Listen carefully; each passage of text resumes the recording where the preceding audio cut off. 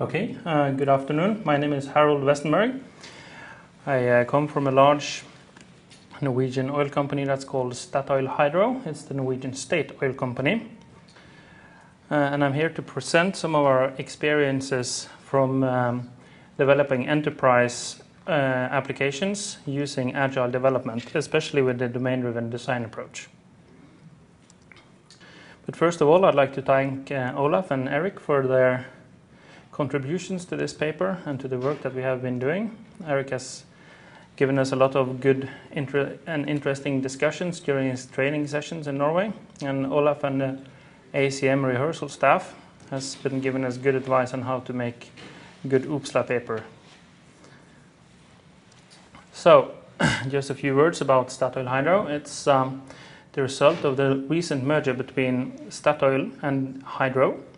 It's the world's third largest seller of crude oil. It has about 31,000 employees and 10,000 contractors.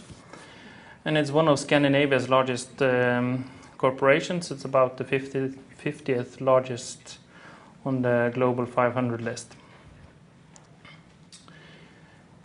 The challenge that we were facing in the report that we are going to give today is that we need to replace a legacy portfolio of an energy trading system and supply operations that was showing to be an obsoleting application architecture and technology.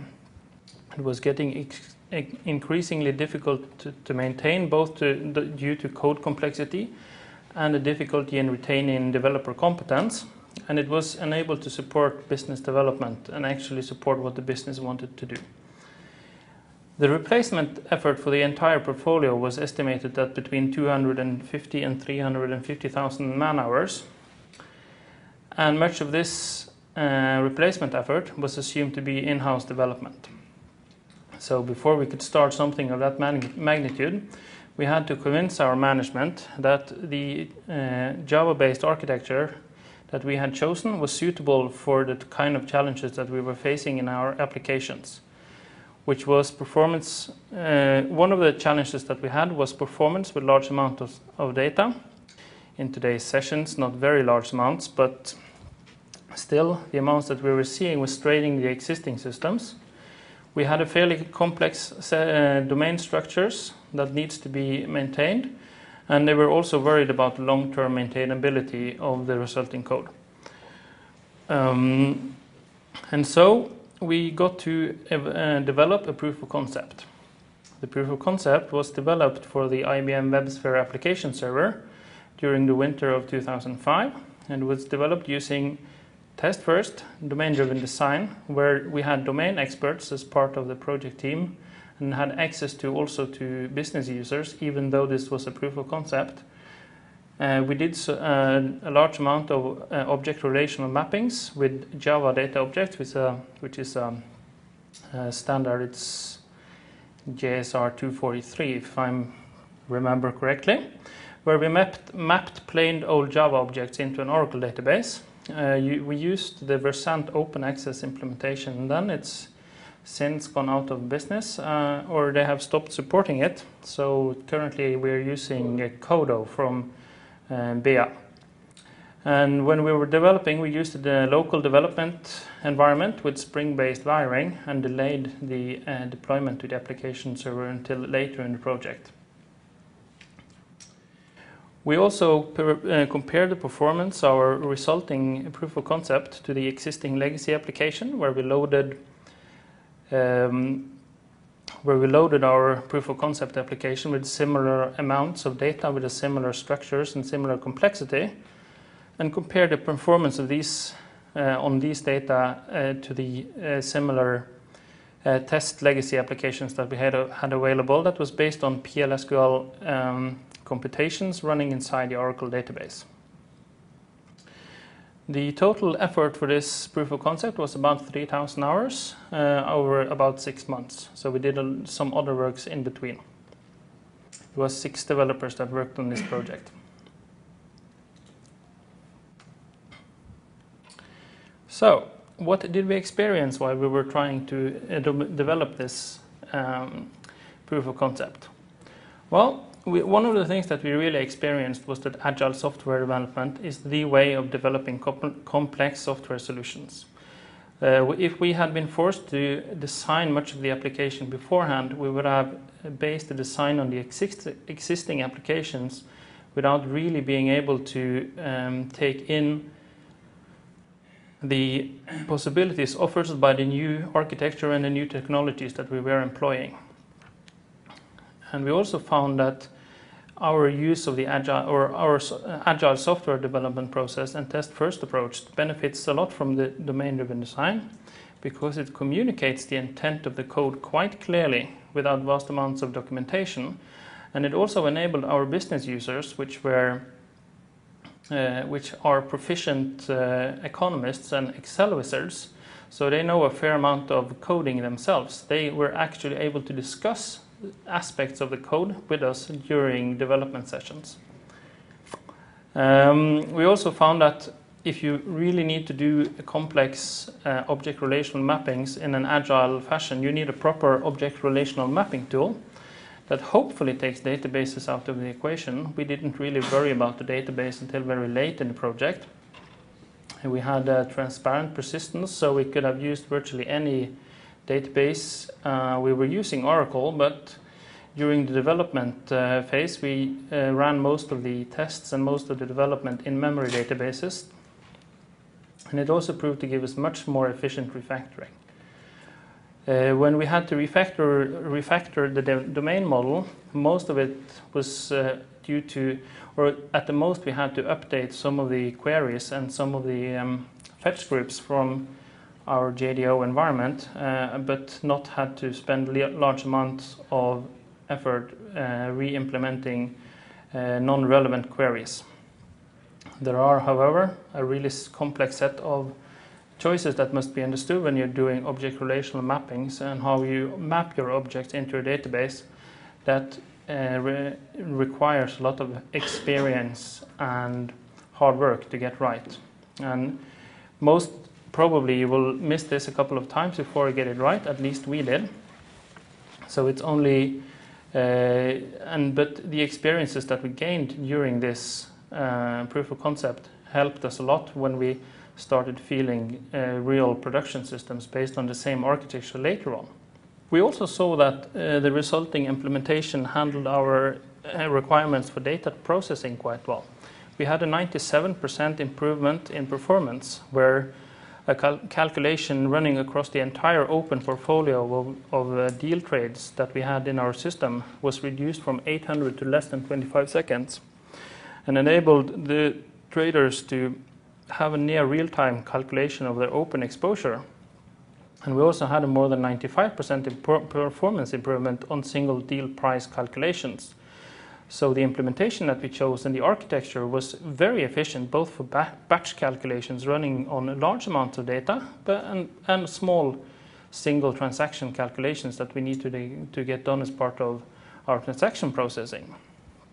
Whereas earlier we had two different implementations in which we had a separate batch implementation that did the batch processing and a separate transaction processing implementation that did the single processing.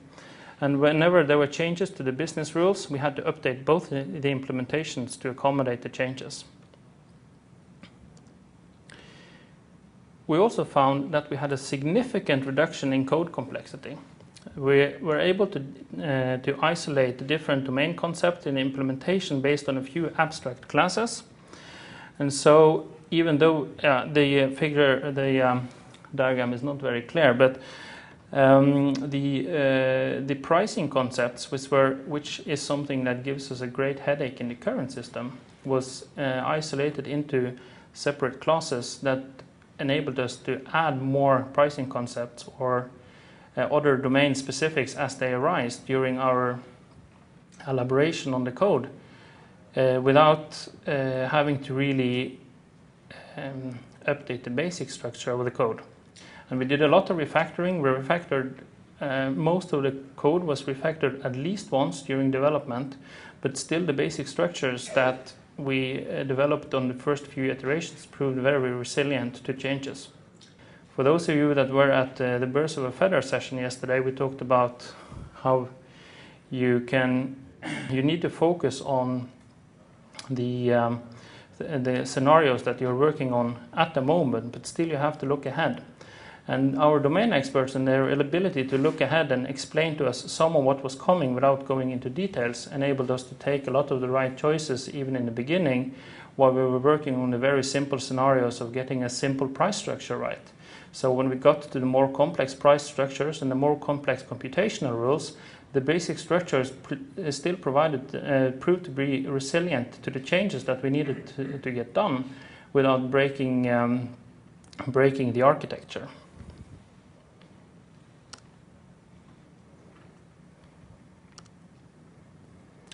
We also later managed to do a switch of persistence technology without changing code. We have discovered that many of our peers, they use different persistence technologies for these kind of application problems, and many of them use some sort of object database. Since we had the Versant open access JDO implementation we switched to the JDO, to the Versant object database. We got an even more performance improvement. The batch calculations were reduced from 25 seconds to about 3 seconds, and the individual price calculations became so fast that we weren't really able to discern how fast they were. To achieve this, we only changed the database connection configurations. We did no changing of the code, no changing of anything that requires large amount of re-implementations. All the queries looked like they should do, and this to us demonstrated the true value of transparent persistence, because it enabled the application architecture to handle the changing requirements that we could maybe or maybe not be faced with some years down the road as our trading applications grew larger and had more and more requirements for performance. We have since fielded several successful systems based on this architecture, and the experiences that we gained during this first proof of concept proved to be valid for all our subsequent projects after we have trained our developers in the use of the architecture and the methods that we outline in our report. So, to sum up already, sometimes I talk much faster than I am supposed to, but still. This proof of concept convinced our management that our chosen architecture had the sufficient performance and handled the complexity that we needed it to handle, and also that agile development processes worked. There was a lot of skepticism especially in the user communities, of how you could actually get a good system to work without writing tons and tons of requirement specifications. Through this project, we showed that by discussing the code and demonstrating at the end of each iteration, we actually were able to hit the target of what they wanted to achieve even better than we usually did from our traditional waterfall approach. And they were very satisfied about the quality of the software that was produced in this proof of concept, and was kind of sad that they didn't get to see it in production. But also during our later fielding of other systems, we have used the same agile approach, and they have been satisfied with the results. It's also true that agile development can be done in many ways. But for us, the test first and domain-driven design approach proved to be very, very valuable tools for managing the software and its complexity. In a large complex domain like this, where we expect for the final systems to have thousands and thousands of entities and tens of thousands of queries and calculations run on these entities, it's very important for us to be able to manage the complexity in this software without spending too much time on documenting it and keeping the documentation up to date.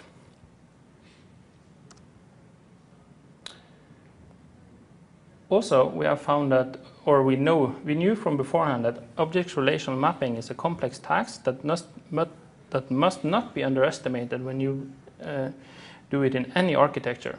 There is no tool that will allow you to do easy object relational mappings. And also the work towards the persistence stores should not be left to the database experts, but we found that our Java experts actually wrote much better queries based on the object model than our traditional SQL query writers, because they much better grasp the essence of the domain and use that knowledge to write the right queries instead of trying to write traditional SQL queries in an object language, which is not a good idea.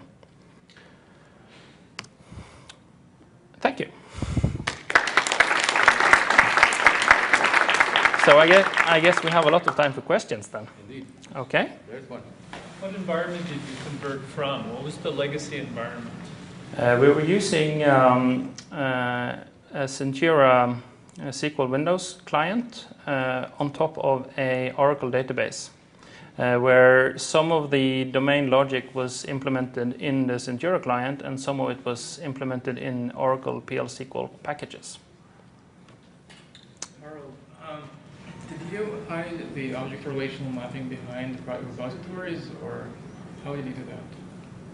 I'm sorry, I didn't quite catch Did you it. use repositories? Yes, we used repositories, and that was also one of the things that we had to make a conscious choice about, because we were uncertain about the future of JDO as a standard. So we had to isolate all of our repository access in places where we could easily get to it if we had to change to another object relational mapping tool, which we probably have to do sometime, not too far in the future.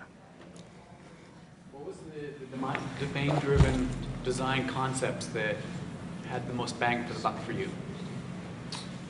It was the ubiquitous language that enabled us to discuss our code concepts with the business and domain experts. As I mentioned, we were fortunate enough to have Excel wizards as user representatives, so they were actually able to discuss our Java code. And when we did domain model development, we could discuss actual code concepts and how the code worked with them. I realize, of course, that this is not quite common across software developments, but still, it was for us, the ubiquitous language enabled us to discuss our code and the model that it represented directly with the users. Another concept that was very valuable to us was the aggregate concept, because it enabled us to isolate our transaction boundaries and keep track of how different objects act, or how the different objects in an aggregate was accessed from the outside. Since with the aggregate you only access the top node, and then the top node accesses all the other objects within the aggregate. Einar, you have any other? I think that basically summarizes the value of the aggregate, and through the aggregate simplifying and making the navigation model inside object model. So not everything is connected to everything, but there is rules for how the object models are connected. For those of you that were here last year, we talked some about our strategic domain efforts. And we also had a lot of benefit from the strategic domain aspects, such as context maps and anti-corruption layers that was described earlier today. Yes? How did you cooperate with domain experts, like with business people? We used whiteboards. Since we had some of the domain experts sitting next to us. So you have on-site customers? Yes, we had some on-site customers, and the customers weren't that far away. We also have some customers that were more remote. So we have as part of our of an oil industry initiative that's called Integrated Operations, there has been deployed a lot of collaboration rooms across the company, which is an integrated collaboration experience that allows remote locations to cooperate on the same whiteboard. So we have electronic whiteboards in our meeting rooms that allows, and video conferencing facilities that also allows us to use whiteboarding techniques on non or remote customers. And also, of course, a regular net meeting with individual business users. If you have something particular you want to discuss with one or more users, you can do it on a desktop sharing or application sharing. Yes? We know that agile methodologies are, or is a family of methodologies. So which specific agile methodology did you select? We are using the Scrum method for agile development. Yes. Any other questions? I have one. Okay. I know you have some opinions regarding standardization of OR mappers in Java land. Yes. We use one particular tool, right? Yes. And also looked at Hibernate, I believe. Yes. Can you comment on standardization in this space? Your experiences? When we were choosing our object relational mapping tools, one of the things that we required was for the tool to separate between the projection and the filtering of result sets. So with JDO we were able to separate the projection, which is what is the information, the columns, the tables, the objects, the attributes, or whatever that you want to retrieve, and the filtering is which of those do you want to retrieve. In our application, in the existing application, we have about 2,000 queries that use approximately the same projection, but have different filterings. And so we wanted to be able to use the same projection for all these queries, but only edit the filtering on the relevant queries once the domain model was updated. Based on those wishes, we selected JDO as our object relational mapping tool because we did not find at the time that Hibernate was able to accommodate those wishes. And we also are of the opinion that the current JPA object, or the Java Persistence API, that's part of the EJB3 specification, does not accommodate our wishes in that regard either. So we might have to go away from it, but I still think that is a shame. Okay? Go ahead. No. So let me say, so you had a business customer working with you. It sounds like they were at least able to look at some of the code. When you wrote tests that the business users could look at, did you use JUnit? Did you use fit tests for these things? How did you provide tests that we used JUnit, yes, and it worked very well. We also used what's it called? Cruise control for continuous integration and all the other tools that's common to the trade of building building Java architectures.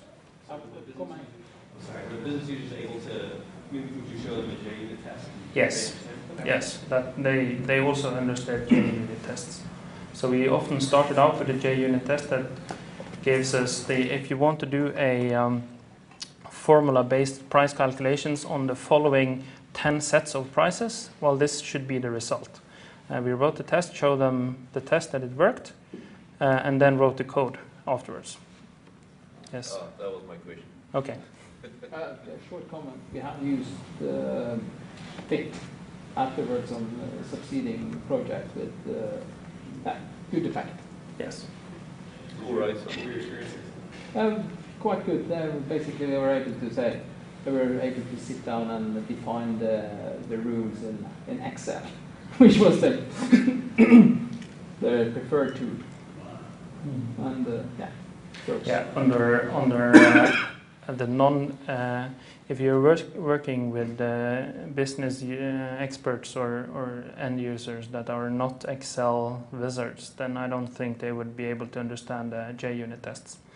But unfortunately, or fortunately, our users are very good at Excel, which also is a problem because they write all kind of strange things that can really mess up our day. No more questions? Thank you.